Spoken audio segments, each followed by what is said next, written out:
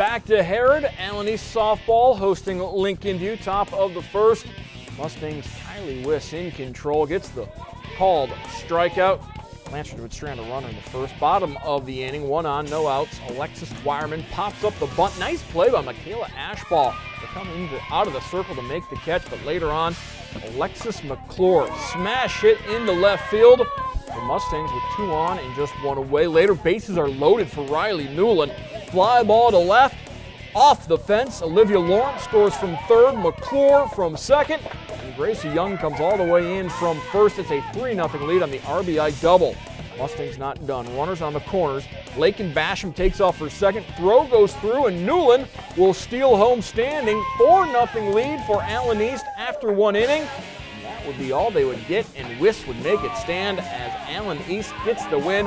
4-2 your final score.